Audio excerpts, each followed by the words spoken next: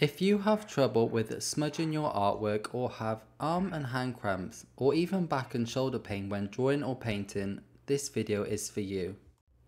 I mainly create artworks in pastels such as this wolf here. I can't rest my hand on paper on top of my work as that smudges the pastel underneath, so this hand rest equipment right here has been an absolute lifesaver. I also used to get really bad back and shoulder cramps after a long day of drawing, and I'm only 23, so hopefully I don't already have a naturally bad back. However, as I rest my wrist on this device to draw or paint, it really takes the strain off my back and shoulders and also avoids smudging my work. I would also just like to say that this video is not sponsored at all. I'm simply highly recommending this product as it has greatly helped me and I would like to share it with others.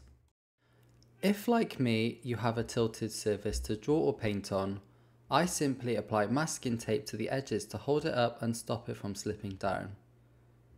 There may be a better way to do this, but this is how I do it to keep it in place and it works well for me. Achieving the same result as a mahl stick, this device is raised a couple of inches above your artwork to make sure your hand stays away from smudging what's beneath.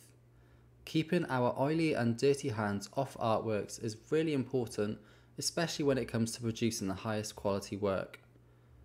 This device comes in 3 sizes, 18 inch, 24 inch and 31 inches.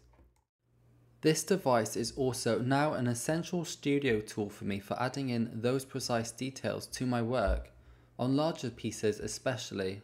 My hand is able to hover over just the spot that I need to get at. It's made of a very sturdy acrylic, so you don't need to worry about it bending down or touching your work, or even breaking. I have been using mine for about 4 months now and the quality has been really great so far.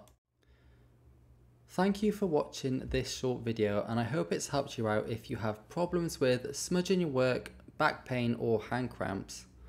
If you would like more helpful videos from me, I have many drawing and painting video tutorials now live on my Patreon channel.